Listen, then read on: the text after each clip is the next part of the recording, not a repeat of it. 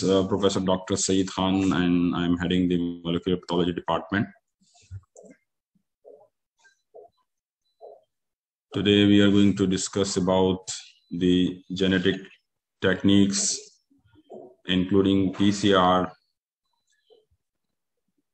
FISH, that is fluorescent in situ hybridization, and different blotting techniques.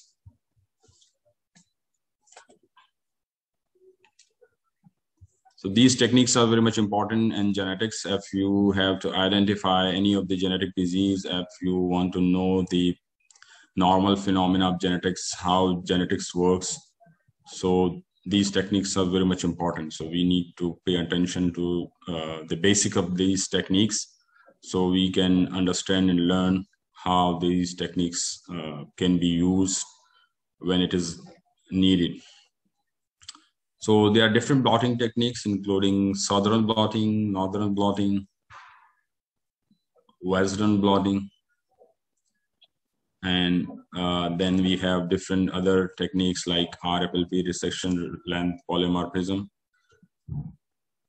fluorescent in situ hybridization, and the polymerase chain reaction. These are some of the genetic techniques which can be used in the field of genetics to understand the genetic and genetic diseases.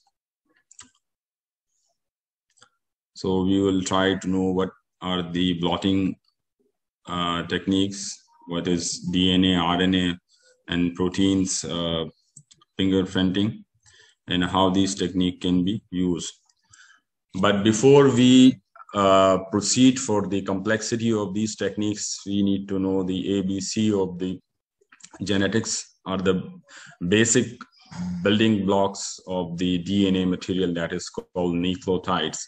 So the 4 alphabets of the genetics are the nucleotide, which are called adenine, guanine, cytosine, thymine, are in short AGCT. These are the 4 alphabets with which nature has written the whole book of life. So the whole book of life is written with these 4 letters. Only 4 letters make the whole life. Like we have 26 alphabet in English literature, and then you have different chapters, different books, and different literature, and you have the whole literature of the English with these 4 letters. So similarly, we have these 4 letters in biology. With understand the language, we can know the phenomena.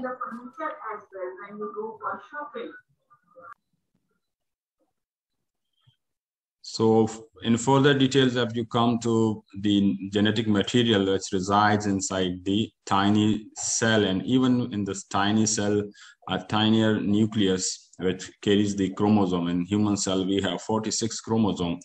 So these 46 chromosomes are nothing but DNA, and the DNA is nothing but those 4 letters with different arrangement and length of these letters makes a particular meaningful sentence, which is called gene.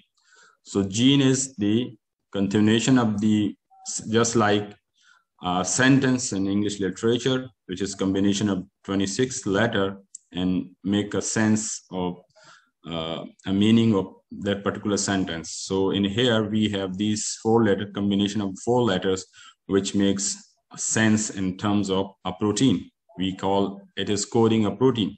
So these 4 letters combined together encode a protein, which is called, this particular region of the DNA, which is coding a protein, is called gene. So we have 46 chromosomes in human cells, which makes, if you unwind the whole 46 chromosome, it makes a 2 meters of DNA in a single cell, which makes 3 billion nucleotides. If you count all the nucleotide and all the chromosome in the human cell, it makes 3 billion nucleotides. So you can understand how huge genetic data we have in a single cell, and none of the nucleotide is meaningless. It has some meaning. So far we have about more than 30,000 genes identified, which are coding for these proteins, are meaningful proteins, which could be structural protein or functional proteins. So the genetic material dictate everything, and it makes sense.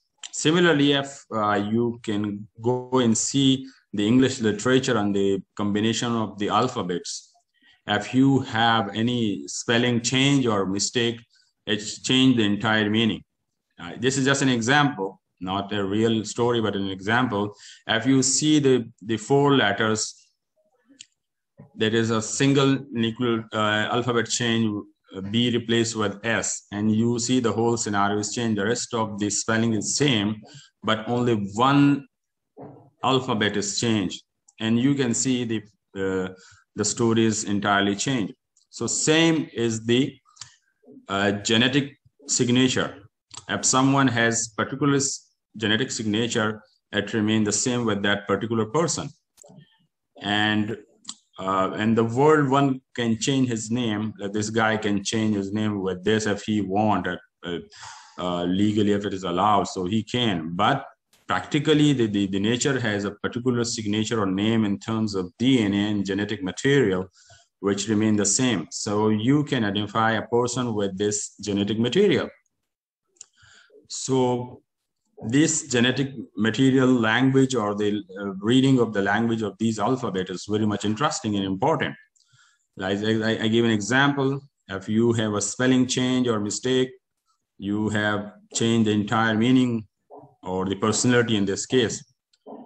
And similarly, if the genetic process make a mistake, we call it mutation or changes, it can bring good or bad change. It depends on the severity of the mutation, how severe that mutation is. It can bring a change in that particular person, which may lead to a disease or lethal disease, or maybe bringing a new trait, and bringing a change. And we can detect if we know the meaning of these alphabets in genetics. So how genetics works? The genetics works, the DNA is the master molecule.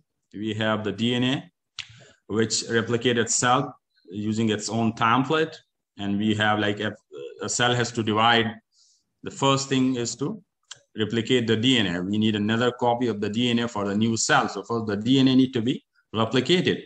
So we have two copies of DNA, and in bigger sense, we have two copies of the chromosomes, which means replication of the DNA. And each copy then transferred to the new daughter cell. So all the information lies in the DNA inside the nucleus, which are then transcribed or transferred in terms of RNA.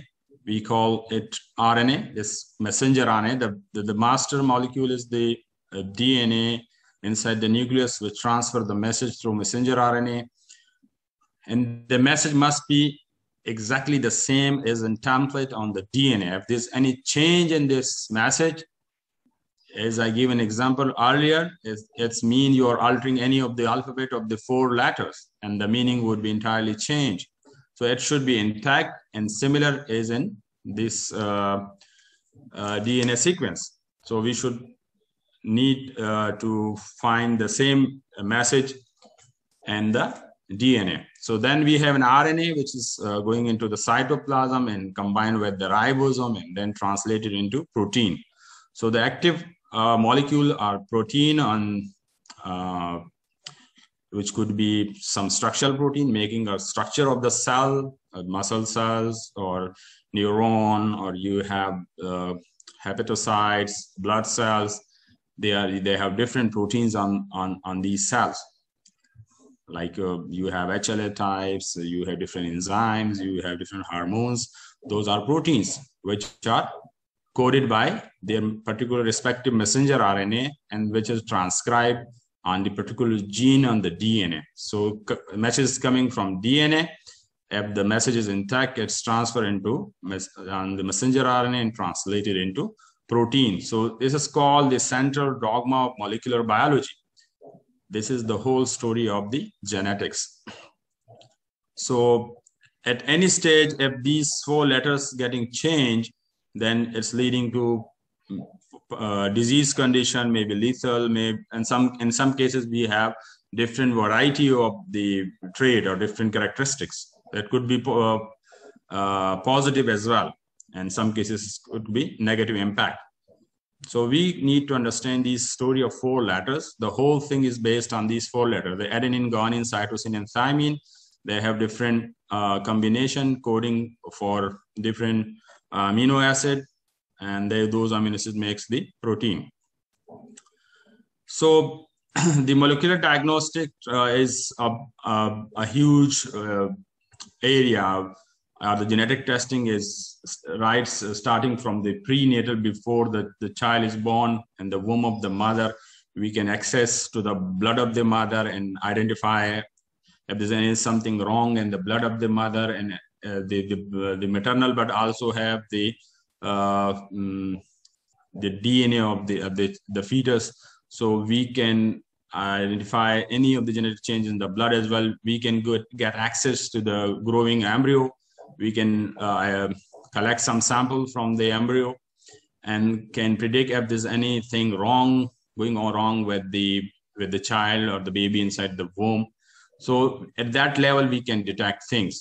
And the base would be those 4 letters. The rearrangement of the 4 letters are right or wrong. And then the story is going on. Even after the birth of the child, we can find if anything is right or wrong.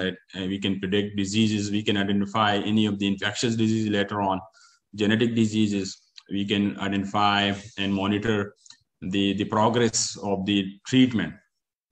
So like hepatitis C is viral infection. So we can detect if the genetic material of the hepatitis C is there in the patient, and if a physician is giving a treatment and that treatment is effective or not, so we can detect the viral load. So these molecular tools are very much important in different aspects, even in genetics, infectious disease, or any of the biological phenomena that is occurring in the human cell or in the human body. So, and this is a growing industry as well, not only as serving as a tool of diagnostics or in field of genetics, but the different other field as well. So we can identify an infectious disease, and we can find out the solid tumor disease, any cancer which is causing by these 4 letters, genetic diseases, different like Huntington disease or any of the Down syndrome, we can detect through these techniques. Then we can identify the paternity confirmation that the child belongs to which parent, so that can be resolved through these techniques. And then we have different hematological disorder which can be resolved and identified through these molecular tools. So one of the techniques that we need to discuss is the blotting techniques. So blotting could be of 3 types, which is southern blot, which is to detect the DNA. Then we have northern blot, which means to detect the RNA, and then western blot, that is to detect a protein. So these names are like southern blot is not the direction, rather it was the name of a scientist. His name was Edwin Southern, who developed this technique in 1975 and to detect the DNA. And later on, the other techniques were named just because the one technique was Southern after his name for DNA. Then when the technique for RNA was developed, it was named northern blot. And later on, when the technique for protein was developed, then it was named as western blot. So southern blot is a technique which we can explain in this slide, is we extract and separate the DNA. We first isolate the DNA, then we need to separate on the agarose gel. DNA is a negative charge, so it moves towards the positive polarity in the electric field. When you provide the electric current in the aqueous medium, so it moves towards its opposite pole. And based on the molecular weight, it travels faster or slower. The bigger the fragment of the DNA, the slower the movement. And the gel, we call it agarose gel. which provide the passage for the DNA fragment to move inside and under the electric field or the electric current. So the molecule are immobilized on the matrix. Then the probe is provided that would bind its complementary strand. The four-letter story is just like complementary binding. Like if we have adenine, it would bind with thymine, and if we have guanine, it will bind with cytosine. So A always make a pair with T and G with C, vice versa. So with this principle, we can predict if our probe has a particular sequence, it would bind and find out its complementary fragment on the DNA and will fix and attach with that. And probe we label with some spying molecule or a fragment that can flag and identify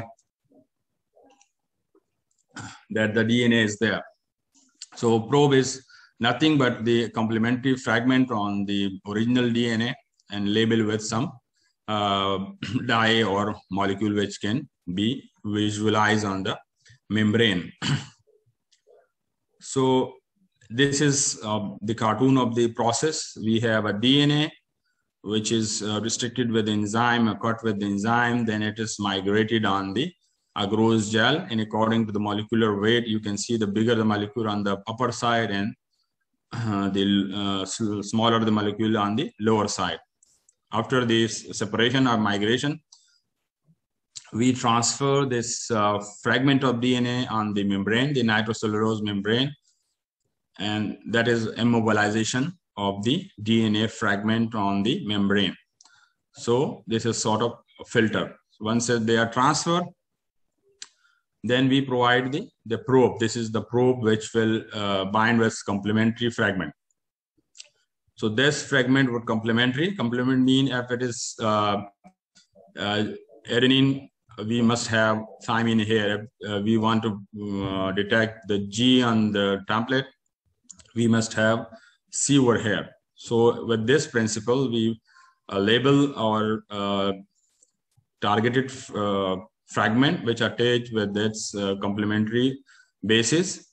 And if this is a radioactive molecule that labeled with the probe, when you expose to the radiation, it will give a band or a dot, which is called a blot. So when you develop this whole thing, you will get such sort of band. So this is summarization of the whole process. They first take a DNA, separate it on the gel, transfer on the membrane, immobilize it, and then label with the probe. And at the end, you see these fragments, which you know that the particular sequence of the DNA is there, and it has some meaning. You must know in advance that the fragment that you are going to detect, what does it mean? Like if this fragment is significant in terms of any disease, any mutation, any change, then you can give this particular interpretation to this fragment. So it could be like any infectious disease, it could be any genetic disease based on the sequence that you have already known. So where we can apply these techniques, the Southern blot technique, we can identify any gene, we can map a gene or DNA, which gene is where. So the fragment that we know in advance, and we can find the mapping of those fragments and the meaning of those fragments. Then we can find evolution, that particular repetition, like just for example, sometimes this repeated sequences are found on different species, and it's like jumping genes or the satellite DNA or repeated sequences, particular sequences we can identify that in particular species, these specific sequences are found in that much frequency and that at that particular position, and different humans samples where we can identify those. So this can lead to a meaning of evolution as well. Then developmental studies, diagnostics, as I mentioned, we can diagnose different infectious, non-infectious, and genetic diseases. then we can use in forensic the DNA fingerprinting that is usually used, the phenomena that is and real, the basic is the southern blot technique. So this can be used. And then the RFLP technique, the signal fragment length polymorphism, it can also be used. The other technique that we have is the northern blot. That is the technique that is used for the RNA detection. And the name is just like southern blot was named after a scientist, but the northern technique was not after the name of the scientist, but just to make it similar name with the southern, so it was given name northern blot. So it is a technique through which we can detect specific sequence of RNA and its intensity or quantity as well.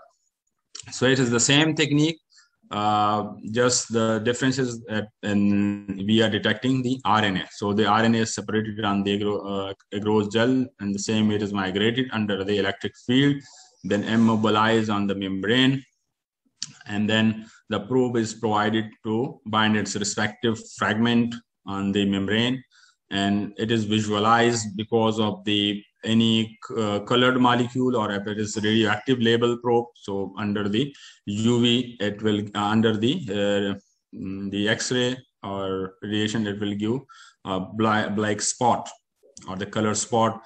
That's why it's called a blot. So we can visualize this. So this is the summary of the technique, similar like southern blot, but it's is detecting is used for detection of RNA, and the rest of the principle is almost the same. So these are the particular fragment of the RNA which was probed, and the probe was complementary to these fragment. And these fragment, like in one sample, this probe attached to this sequence, these sequences are the same, but their position are different. That's why the meaning could be different. So the application of the northern blot is to detect the RNA, and then what meaning of the RNA detection. If it is of diagnostic value, you can use its diagnostics. And if you want to detect any, like how long the RNA survive in the sample, you can resample a different interval, and you can find that the RNA is there or not. So you can detect the messenger RNA transcript size, how bigger or small the size is, and study of RNA degradation for how long the RNA, and splicing phenomena as the cutting of the RNA, RNA maturation, we can also identify that. And is to study the half-life of the RNA, and to find if the gene is there or not, has been knocked out or not. Sometimes we need to find the function of the RNA or a gene, we remove that. So which is called knockout. The knockout mice mean if a particular gene is removed, or the function of that particular gene has been removed from there, a particular animal, we call it knockout mice. So to confirm the gene has been knocked out or not, we need to detect its RNA. So if its RNA is not there, it means that gene has been knocked out. And you will run a parallel and control, which mean that RNA must be there.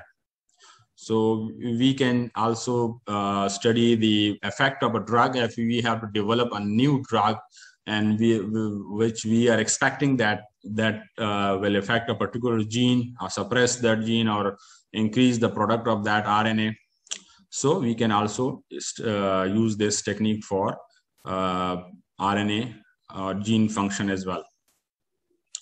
Then we have Western blotting. Western blotting is a technique which is used for the detection or quantification of the protein. The Western blot is another technique of molecular technique which is used for protein detection. It's a little bit different. The molecule is different. It's not a nucleic acid, it's a protein. So the protein sample is the nature, and it's been run on the polyacrylamide gel. In case of RNA and DNA, the gel is used, which is called agarose gel. In this case, SDS page, sodium didecyl sulfate polyacrylamide gel electrophoresis. The protein are run on the polyacrylamide gel, separated. Same like in case of DNA, but in that case we use the agarose gel, and here we use the SDS page. And after the separation, the rest of the story is a bit similar. The bands are transferred on the membrane, and they label with the antibody, because protein are antigen in nature. So in this case, we will provide the antibody against that particular protein, which are labeled with some enzyme or some label a molecule, so we can detect the presence in the similar way like we did in earlier in case of RNA and DNA. So Western blot can be used for detection of protein and to identify their masses, how bigger are the protein in size. And like we can use it for HIV confirmation, the particular protein of HIV, GP120, any other HIV protein, we can identify and confirm that this particular patient is positive with HIV. We can find out any genetic diseases which particular protein are responsible for. So different other diseases, infectious, non-infectious disease, we can identify, and we can check the alter protein. In some cases, the protein get alter and change, and we can identify those protein as well. There's some video, but I don't think so it will run.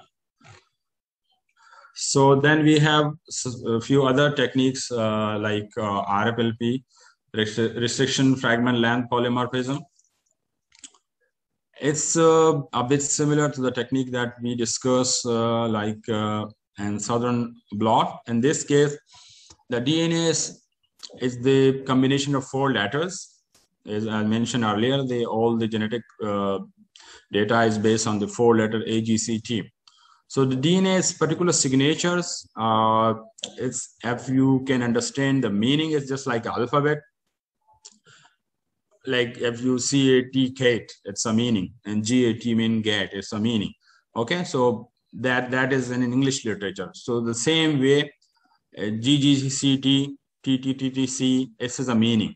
So an enzyme called a restriction enzyme, endonuclease enzyme, it identify a particular fragment of the DNA and cut it. So in normal human DNA, if you take the beta globin gene, this particular enzyme called DDEL enzyme, it identify the DNA and make 4 cuts in the beta globin gene in the normal DNA. Like this red arrow, you can identify at this particular fragment of DNA, sequence of DNA, is the cut site for this particular enzyme. And these are the similar sequence, like in here, like here, here, here.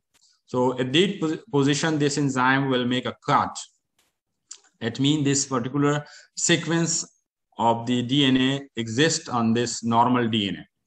And if you cut this DNA with the DDEL enzyme, you will get 3 fragments. Like if you have 4 cut site, it's mean this fragment 1, 2, and 3. You will get 3 fragments when you run on the agarose gel. But in case of sickle cell anemia, there's a single nucleotide chain.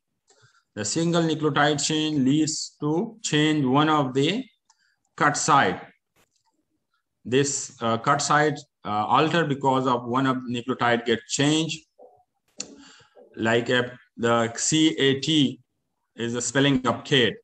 So if you remove or replace the A between C and T, so it's no more meaning of Kate. If you replace A with O or something else, so it's no more meaning of the Kate. So similarly in here, the one of the nucleotide get changed. This enzyme not going to cut that particular site, and you will get how many fragments now? You have 3 cuts. That means you will get 2 fragments. So these 2 fragments means that genetic changes occurred. As I mentioned, there's a spelling mistake or change in this particular fragment, and you are getting 2 fragments. So the getting 2 fragments is meaningful in term if you know that the cut site is being changed, we have nothing to do with the cut site or not cut site. We need to identify this sequence change, that mutation change. So this enzyme can help us to identify this. The genetic material has been changed, the mutation has occurred, which lead to sickle cell anemia. So you can understand a single spelling change, and English literature can make a disaster meaning of that word. And in here, and the genetics of a single nucleotide change leads to a severe genetic disease like sickle cell anemia. So in here you get 2 fragments, and this is what is a genetic disease is.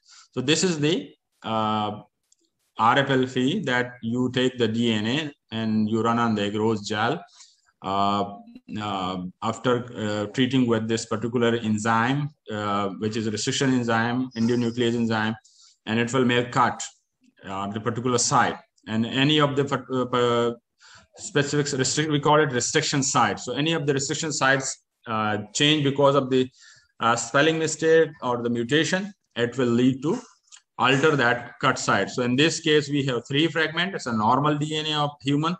And here we have the sickle cell anemia patient DNA, which has 2 fragments because one restriction site has been changed. So similarly, we can use this DNA in forensic or identification of the suspect or from the crime scene or any murder case or rape case, or sometime we use it in the crash, plane crash, to identify the bodies belong to which family. So this technique can be used in there as well. So we take a DNA from suspect and from the crime scene or from any event scene, we can compare and we can identify that the DNA belong to which family or suspect or the crime scene. So we can identify in forensic as well. Then we have a technique called polymerase chain reaction, or the PCR in short, which is the amplification of the particular fragment of DNA. It is very powerful technique, and currently you are witness that this technique being used in variety of infectious and non-infectious disease, genetic diseases. It's a very useful technique and a very easy technique, and now it's been very commercialized, so it's not that much expensive as well.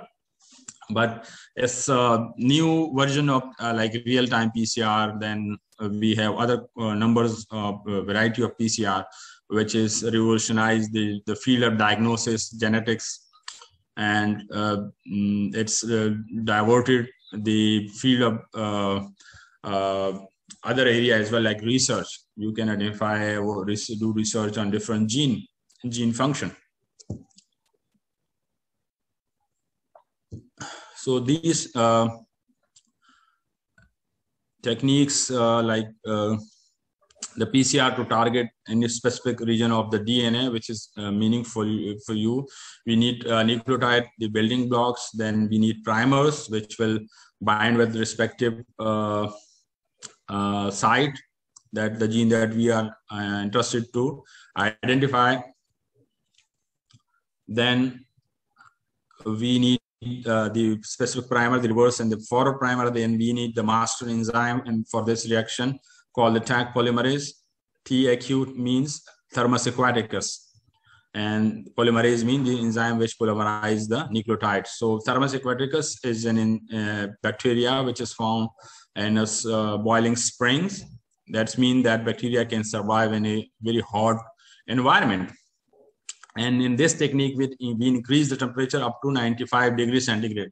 So we need an enzyme which can survive at that high temperature. So scientists identify that these bacteria has the polymerase. Human and all other species also have the polymerase enzyme, but those enzymes cannot survive. Like we cannot survive at 95 degrees centigrade, and so our enzyme cannot survive. So scientists isolate and identify this enzyme from thermus aquaticus bacteria. Now they have synthesized it and used in this reaction. Then we have magnesium chloride as a cofactor for the enzyme, buffer environment, and the thermocycler machine or PCR machine. So there are different steps and reaction. This is a denaturation to make the two strands apart from each other, called denaturation. Usually it's occur at the 95 degrees centigrade mean to detach the hydrogen bonds or break the hydrogen bond between the two nucleotides across the strands, the two strands of the duplex. And then lower the temperature regarding the melting temperature of the primers, which is based on their GC or guanine cytosine. We call GC content. Usually it's between 50 to 60 degrees centigrade. The higher the GC in the primer, the higher will be the melting temperature, and based on the melting temperature is usually 5 degrees less than that melting temperature. The annealing temperature is the temperature at which the primer binded with the template. Then we have another third step of the PCR, which is called extension or polymerization, at which the enzyme Taq polymerase bind with the primer and add nucleotide to the grooving strand and polymerize it. So this is the summary of the technique. In this cartoon, you have the DNA, the double-stranded DNA, which is denatured at 95 degrees centigrade, and the two strands are apart from each other. This is denaturation. Then the primer bind with its respective complementary strand. This is forward primer, reverse primer on each strand. And this temperature is lower than the 95, usually 50 or 55. Then the enzyme Taq polymerase bind with the primer and add new nucleotide on each strand. And now you have two new strands. Initially it was one, and now you have two. And this is called cycle. Cycle means denaturation, annealing, extension, or elongation. And the same is repeated again and again. The more the cycle in the PCR, the more the fragment you will get, the copy of the DNA. So in the same thing is repeating in here. Is a sub video, but I don't think so it will be played. Let's see if it can be played. It's not playing. So then we have another technique called fluorescent in situ hybridization. So fish is not the one that you eat at your lunch or dinner. It's the abbreviation of the fluorescent in situ hybridization. It's another technique, which is hybridization technique. It's different than PCR. In PCR, you amplify a DNA. And why we amplify? Because we don't see the DNA in real. We can't see it with the naked eye. We can't detect a single gene copy or single viral. The PCR that is used now, you are aware of the coronavirus PCR, the COVID PCR or RT-PCR.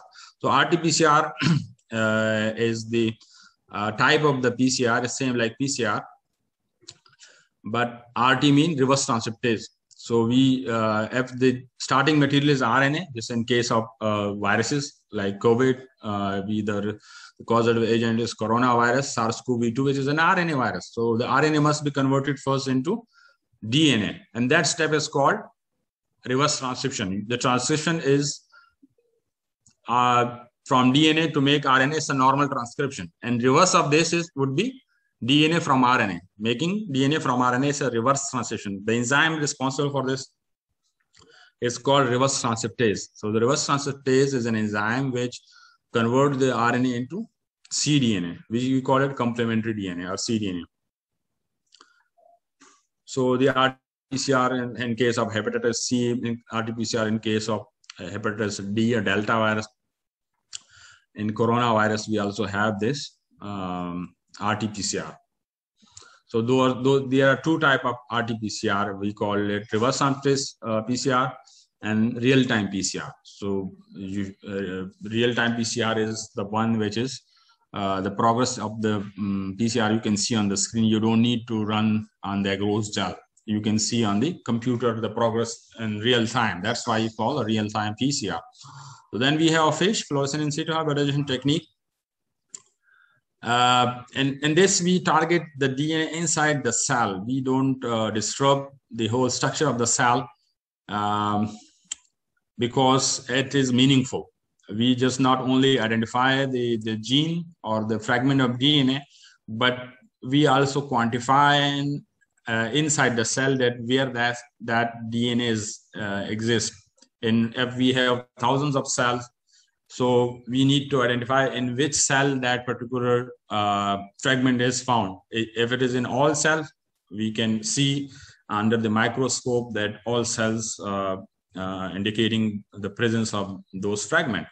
And if it is present in few of the cells, so one cell will have that fragment, the probe will tell us that the DNA is there. And if it is not in all cells, so there are many of cells will be there which don't have these fragments. So we can identify chromosomal abnormality. We can find that the chromosome exists or not, the length being increased or short. We can study the chromosomes. It's basically painting of the chromosome. We can paint the chromosome at particular site, and that color tell us the mapping of the gene, that which gene exists where, and the copies of the gene are increased or duplicated or replicated or not. So we can use it to identify the presence of location of a region of DNA or RNA within the morphologically preserved chromosome preparation, fixed cells or tissue section. So this is how the slide of the fish looks like. We can review segment of our entire chromosome with our own eyes. And usually it is the M phase, the cell division. We can, because at that stage we can see the chromosome very we can visualize easily. And advantage is the less laboratory intensive method for the confirming the presence of a DNA segment within an entire genome than other conventional methods like Southern blotting is comparatively laborious work. And rather the fish, you can see this two color, one is green and one is purple. So you have painted one fragment with the red and one with the green. So these are two different labels.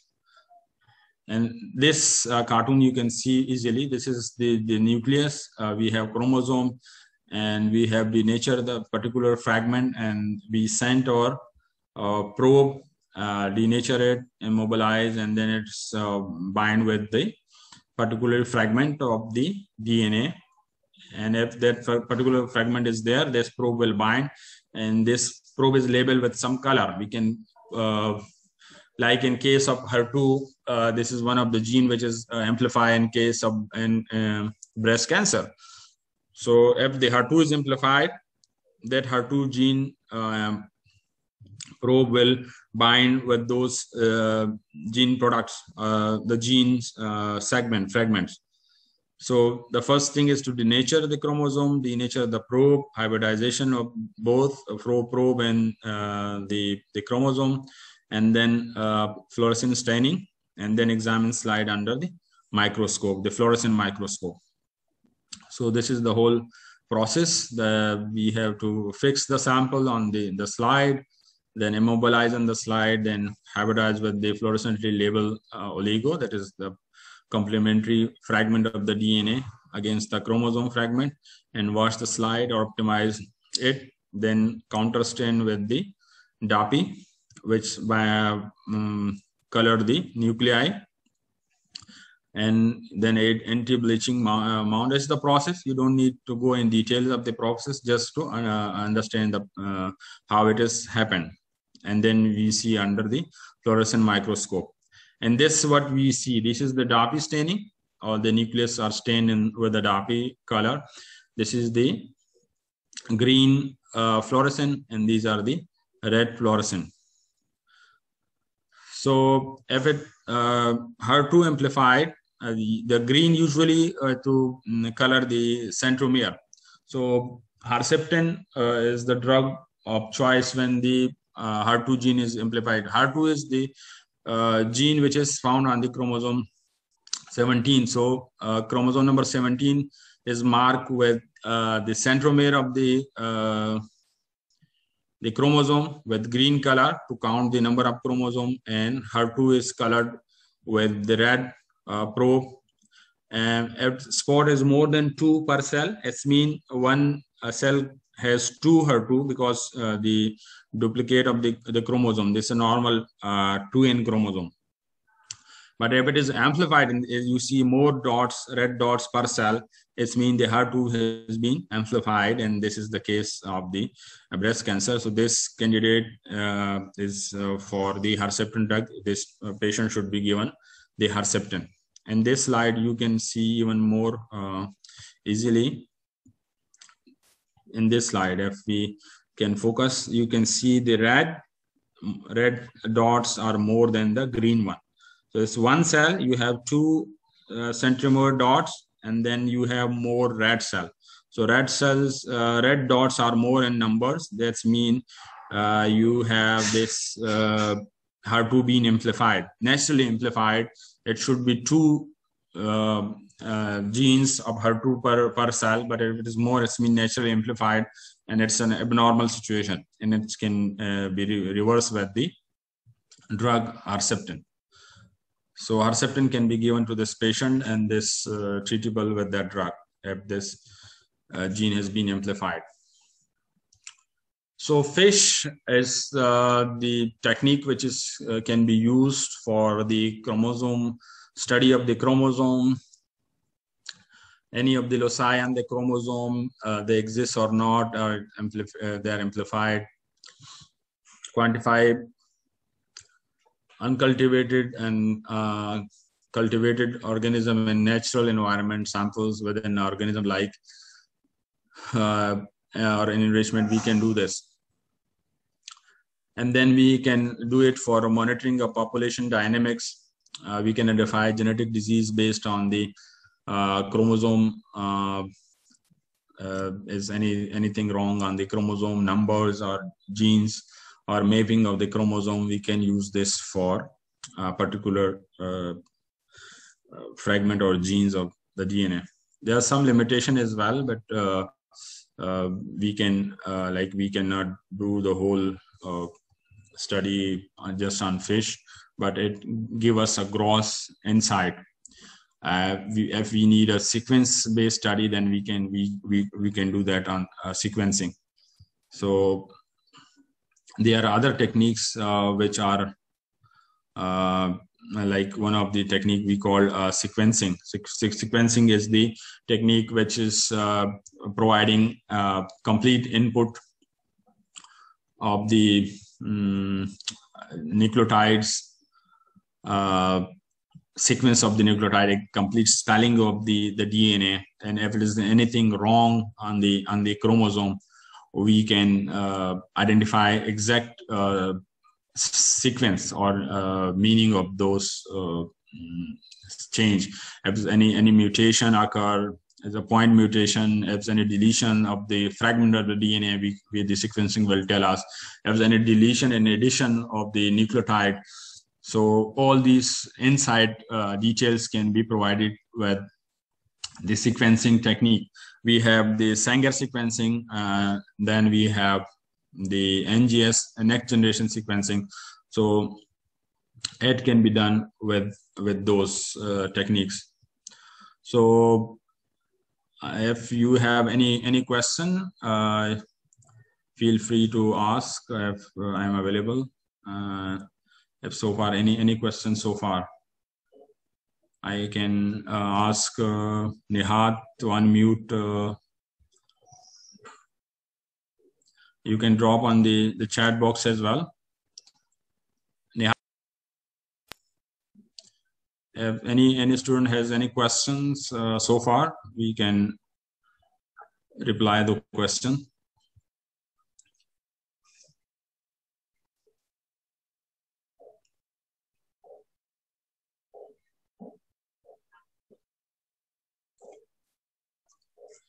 Okay, so if there's no question, then we can end the session over here. And if you have any question, I'm still here available.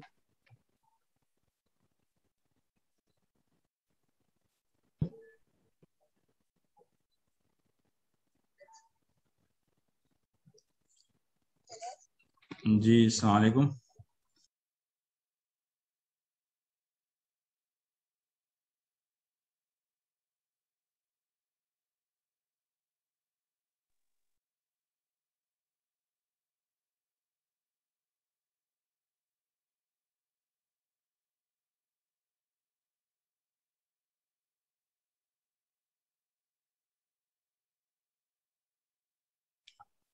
Okay, so if there any question, we are here to answer.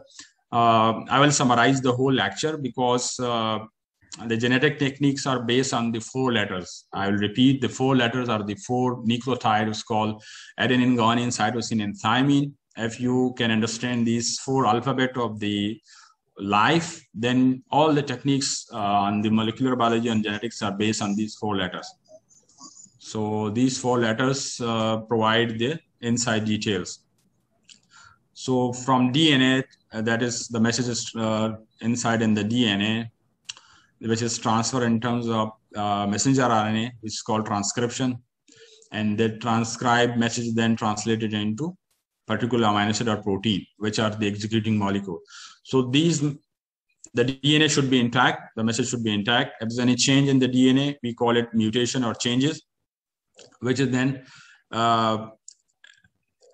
obviously, if there's any change, it comes in terms of genetic diseases, mutation or change, could be good or bad in some cases as well. But as I gave an example of the sickle cell anemia, a single nucleotide change lead to a genetic disorder and a very bad disease. And there are some other are even more lethal. So just because of the change in those 4 letters. So we need to know the meaning of these alphabets or the 4 nucleotide. And that's why we have techniques like southern blotting, northern blotting, western blotting, RFLP, recession fragment length polymorphism. And we have PCR, polymerization reaction, different types of PCR, real-time PCR, reverse transcriptase PCR, conventional PCR, and different other now latest technology, the PCR are coming with new technology. And the current scenario, you have this coronavirus, which is detected by real-time PCR, reverse transcriptase PCR. So this is one of the application of the PCR, and through which you are detecting the genetic material of the virus. So you can detect genetic material of the virus, you can detect the genetic material of human, or any of the pathogen or any of the organism. So this technique is very powerful.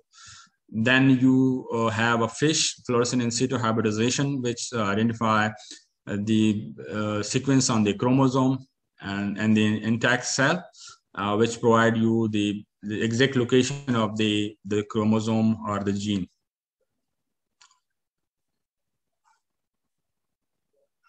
Okay, the question is, did I mention any other step after the elongation? No, it's just 3 steps we have. The first is denaturation, then the annealing, and the last one extension or elongation. These 3 steps of the PCR.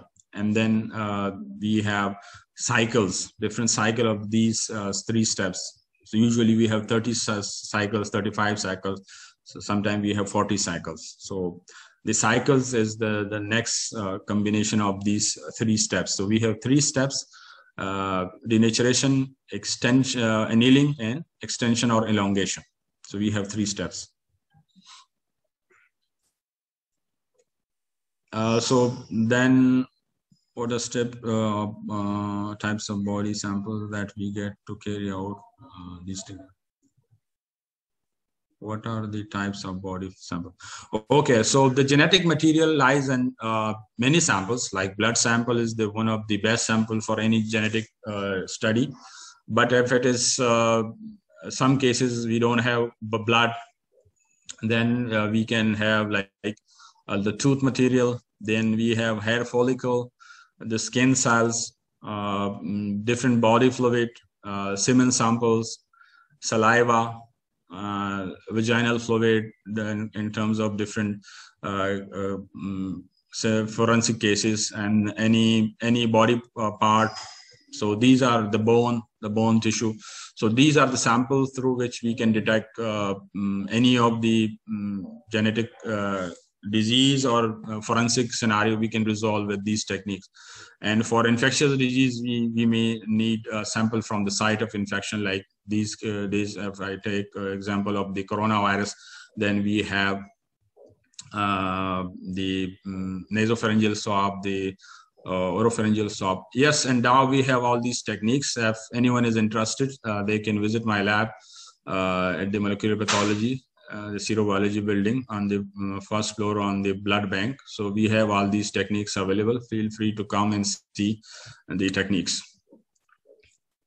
We do the COVID testing currently. So we are leading that for COVID testing. That is real-time PCR. And we detect all different cancers, different genetic diseases. So if anyone interested, they can come and see, and we do the fish as well for her too. So you can see the slide of fish. You can see gel electrophoresis. It's on DIMC, the DIMC. Beside DIMC building, it's a taller building, usually named with the serobiology building, called a serobiology building, or the blood bank is also there. So on the ground floor, we have blood bank, and on the first floor, we have the molecular pathology section. It's in DIMC. Okay, so any other question? And the latest technique is the sequencing. So next generation sequencing, we call NGS, and then Sanger sequencing. Those are the techniques which are the latest technology and can provide inside details. So thank you so much for being here. If you have any question, I will leave my email address. Feel free to send me an email. This is my email address, and Nihat can also give you my email address. Sir, kar de mute. Can we meet her?